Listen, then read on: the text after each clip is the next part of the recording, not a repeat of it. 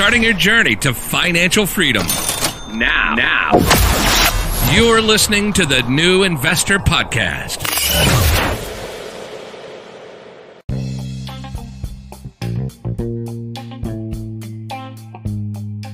This is the Young Investor for the New Investor Podcast and the Saturday Debrief, or I should call it this time the Sunday Debrief, as I was all day in the air yesterday returning from Bangkok, in addition to a serious flight delay. Just for the anecdote, I am so remote that every time I fly back home, I'm literally the only foreigner on board the plane. How was your week? There are a couple of things I really hope happened for you.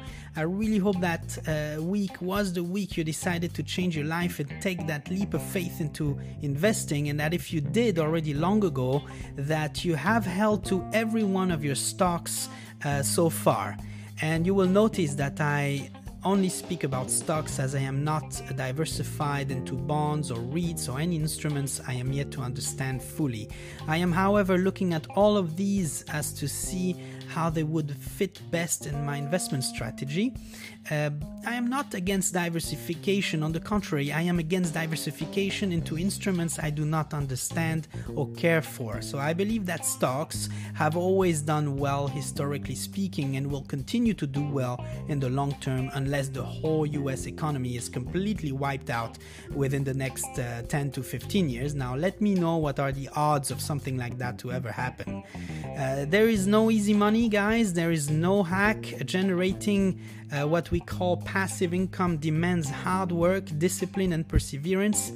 It demands at least a decade of building a financial infrastructure around yourself, and judging by the number of comments received on Instagram by most probably fake accounts telling you that they are grateful for some guy who allowed them to make a future and a fortune in one day with Bitcoin is simply a lie, and I am very sorry to break it to you. You will actually lose everything this way, most certainly. And I understand that it can be scary to say that it will take at least a decade, but how about you start with 1 year? I am personally thrilled even if I manage to build a few more $100 of net worth, as this is tangible progress.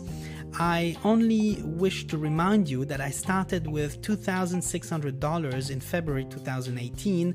My financial infrastructure has allowed for my holdings to increase by 2,567% today.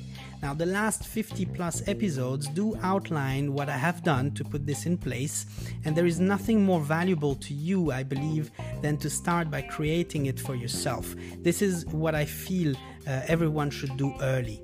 I know I will not achieve the same figure or the same increase in percentage now, but I have set a few milestones to achieve. I have achieved the first one a few months ago, and I am about to reach the next one in July. I believe this is how you should approach building wealth, one milestone at a time. You have created your own system, and it works because you make it work, and you have all the time in the world to make it work. In the meantime, this is how I feel will allow me to reach my objectives, and I will focus on your current profession on my current profession that I love. I will keep increasing my income, and I will keep on building side ventures to create other sources of income, and those, believe me, will take me time to match my current income. So I will have these two well in place and keep driving them. So I'm not an entrepreneur. I have never sold anything to anyone or hustled to make a buck since I was 5 years old. I know for a fact that only 1% or 2% of entrepreneurs make it in that world, and it is just not for me. So, however, I am certain I will do well as an investor. I will keep on building a net worth that will allow me to invest in great businesses, probably in my own industry even, as this is where I can bring the most value. Now, keep working with people as well is something I'm really inspired about. So I also know that this will take time. I am in no rush. I do not care for the Lamborghini at 25.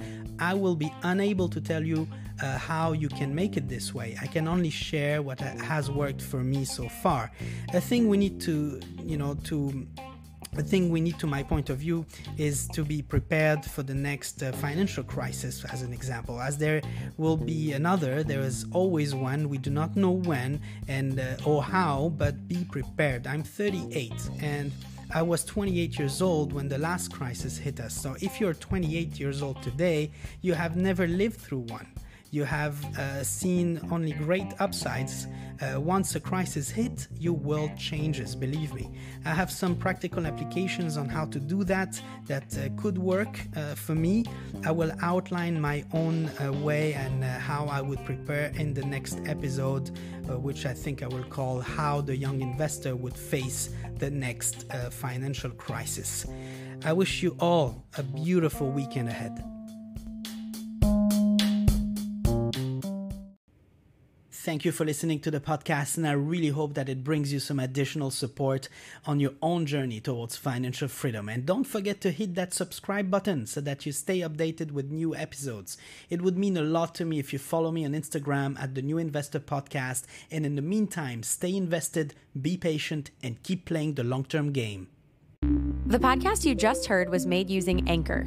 Ever thought about making your own podcast? Anchor makes it really easy for anyone to get started. It's a one-stop shop for recording, hosting, and distributing podcasts. Best of all, it's 100% free. Sign up now at anchor.fm/new. That's anchor.fm/new to get started.